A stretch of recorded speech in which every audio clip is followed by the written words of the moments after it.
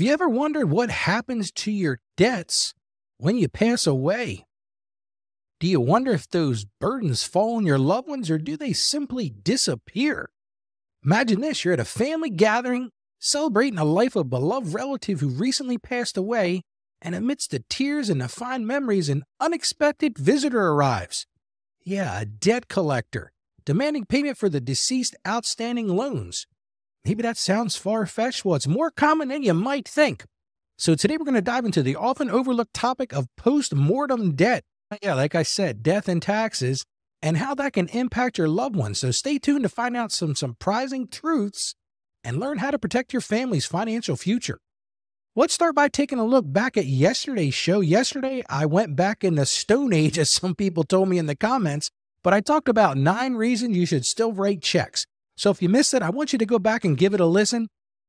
Because I really uncovered some surprising benefits of this old school payment method that might just change the way you manage your finances. Now, all of our old episodes or our previous episodes, just yesterday, but they're all at AskRalph.com. Well, we got a great message from Blake, and Blake wrote this. He said, "Dear Ralph, my father recently passed away, and we're discovering that he had quite a bit of debt we weren't even aware of. Creditors are calling us daily, and we're not sure what to do. We have no idea the number of loans and credit cards that Dad had, and to be honest, we're all feeling a bit overwhelmed trying to sort this out. Are we responsible for paying off his debts? How can we prevent this from happening to our own families in the future? Please help." Well, Blake, I want to start by saying thank you for your message, and my heart goes out to you during this difficult time. I lost my mother a year plus ago, and it's never easy to deal with those things, just the emotional side. But this is an incredibly important discussion we should have today, because I know many listeners are going to find themselves, if they haven't already, in a similar situation, and they're going to have similar concerns. So let me provide some clarity and guidance today. Well, I'm thrilled you've joined me today. Your trust and dedication mean the world to me, and I'm committed to providing you with the knowledge and tools you need to master your finances and grow in your faith. Now, I'm going to ask you to do me a favor. If you're finding value in this show and our discussions, I want to encourage you to visit our website.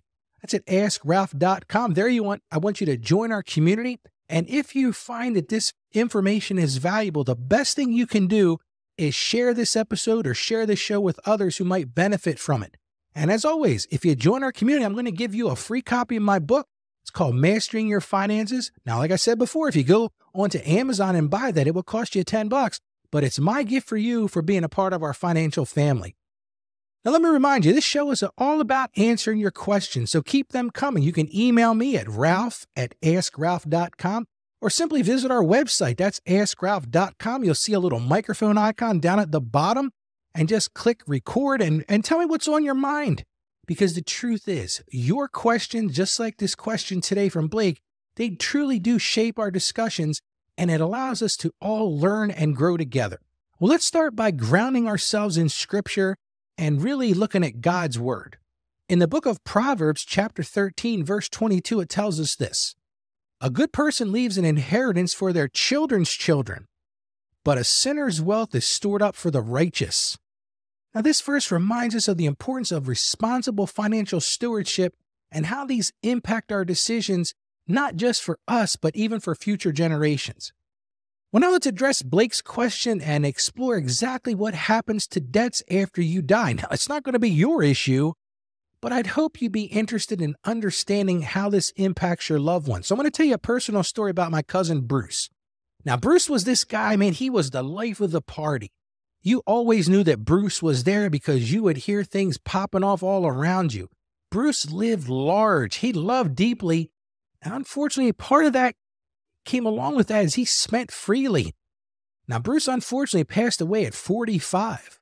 Now, the family was devastated, but the shock of his loss, that emotional thing was compounded by another surprise. And that was Bruce left a mountain of debt. As we all gathered for his funeral, the whispering started. It's kind of sad in a funeral, but everybody started talking about this because it was the thing that was on everybody's mind. Bruce had huge unpaid credit card bills. He had a second mortgage that nobody even knew about, not even his wife. And he had personal loans from friends and family. That's what people were whispering about. I guess I'm not going to get that money back from Bruce. So that grief at his funeral, that grief at his passing, was completely overshadowed by this looming financial nightmare. His wife, Julie, she was blindsided. Julie had no idea the extent of their financial troubles. The problem is the creditors started calling. They started calling day and night. They demanded payment. Some even showed up at the house during the wake. I know you can't believe that, but it is the honest to God truth. It was a mess. And here's the problem. The situation created rifts in our family. Some relatives felt betrayed by Bruce's secret borrowing. Others were just angry at the creditors for their insensitivity. They couldn't believe that they were showing up at the wake. They couldn't believe they were harassing Julie. And here Julie's caught in the middle. She's overwhelmed with grief, and she's got this fear about what's going to happen with my financial future. So as we navigated this challenging time, we learned some hard truths about post-mortem debt. And so here's what you need to know. These are the things I want you to understand today. And I'm going to address this one right square up. Debts don't disappear when you die. That's just a fact. They don't just disappear. They become what's called a part of your estate. Now, in most cases, your heirs aren't personally responsible for the debts unless they co-signed on the loan or they're a joint account holder. So if they're a co-signer, well, guess what? It's what they call joint and severally liable. They're going to be liable just like you were. Or if they're joint on the account. Another thing you need to understand, creditors have a right to be paid from the estate before any other assets are distributed to anybody and to any of the heirs. That's just a fact. So if you're doing one of these if you're in one of these situations, you got to realize that the creditors had the right to be paid from that money in the estate. Now, in most cases, this is going to be the truth. If the estate doesn't have enough assets to cover the debt, and I'm going to say in most cases because everybody's situation is different, the debts just go unpaid. Now, creditors usually can't come after your heirs' personal assets. So if your father passes away and he doesn't have any assets left, they can't just go after the children's assets unless they co-signed for it or they were somehow connected to the account. But I want to tell you, there are exceptions.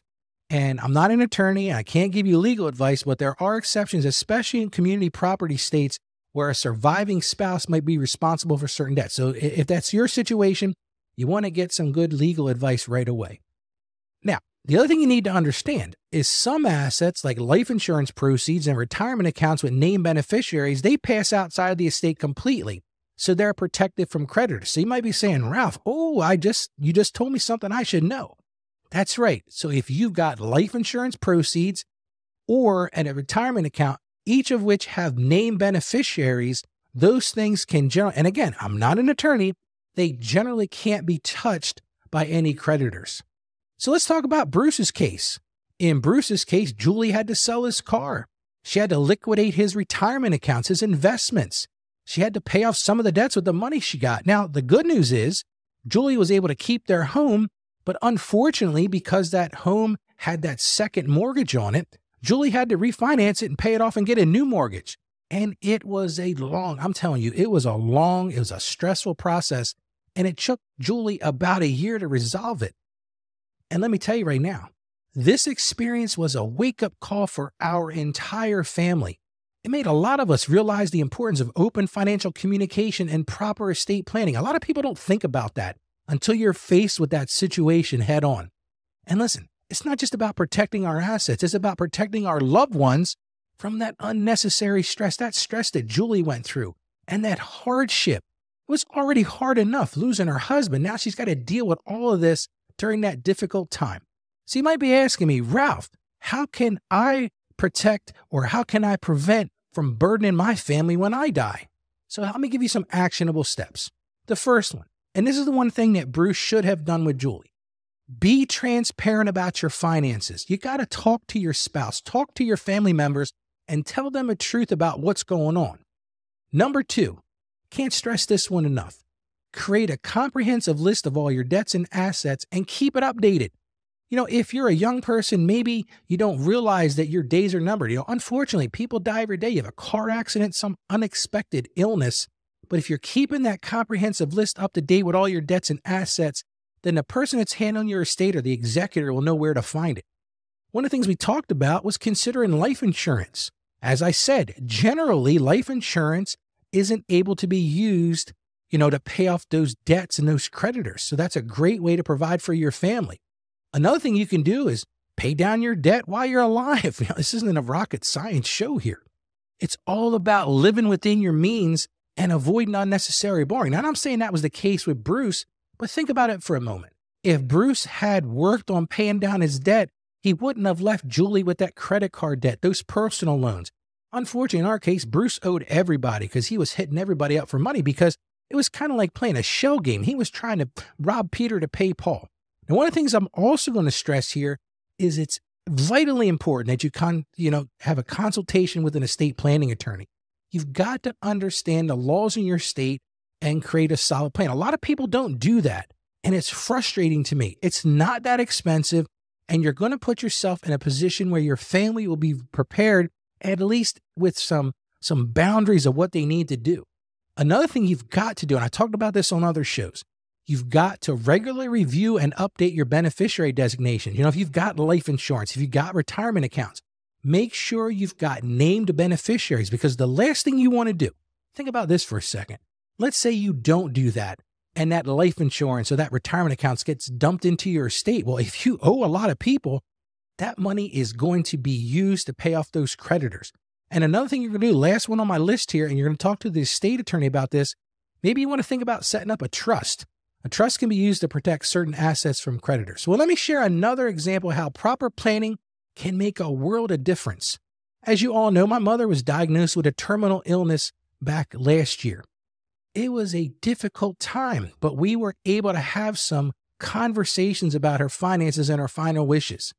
So we were able to work together to create a comprehensive list of her assets and debts. My sister and I were able to do that. My mother had already updated her will. There was clearly designated beneficiaries, so that wasn't an issue. She had worked with an attorney. She set up a durable power of attorney for financial matters. Her stuff was pretty well organized. Honestly, my sister handled most of that. But the biggest thing, the biggest sense of safety and peace of mind was that she had that advanced medical directive. And as I shared, my mother was diagnosed with a glioblastoma, brain tumor. She wanted the doctors to go in and operate, and they did, and it wasn't successful, unfortunately. But when the doctors came to us after that and said, hey, what do you and your sister want to do? We just relied on mom's directive, and she passed peacefully. And when she passed, we were able to focus on celebrating her life and supporting each other in our grief. We didn't have to squabble about, who's going to handle this. Now, of course, there were still financial things that needed attention, and my sister was handling those. But because mom had taken the time to put those things together, they were very straightforward and manageable. That's a stark contrast to what we experienced with our cousin Bruce. Remember this. Addressing these issues isn't about being morbid or pessimistic. You might be thinking, Ralph, man, this is a rough talk, man. You're talking about people dying. But it is a reality, and it's an act of love and responsibility towards your family. Think about this. You want to be responsible toward your family when you're alive. We just going to drop the ball and not do that when you pass away? And by taking control of your finances now and planning for the future, you're going to provide them peace of mind and, more importantly, security for those loved ones. Well, let me recap for a minute. As I said, debts don't simply vanish when you die. I've heard that spoken from a lot of people that say, oh, Ralph, no big deal. When I pass away, my debts go away. It doesn't work that way. And those debts can significantly impact your estate.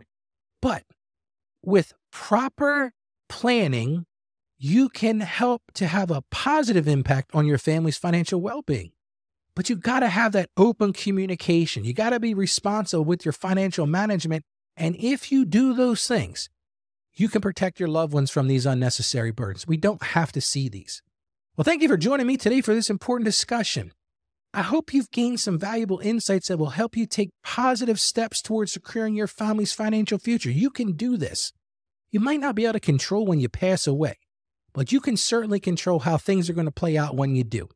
So tomorrow I'm going to be talking about how can I keep from burdening my heirs with an inherited IRA. Yes, it sounds like Death Week on the Ask Ralph show, but I'm really trying to give you some positive things you can do. It's a natural follow-up to what I've talked about today, so you don't want to miss that tomorrow. Now listen, if today's episode has sparked some questions about your own financial situation, maybe it sparked some questions about estate planning, I want to encourage you to schedule a consultation with me. For just $150, I will work with you to create a personalized plan to improve your personal finances. Maybe that's not your issue. Maybe you need help growing your business or achieving your financial goals. I can work with you. I can help you.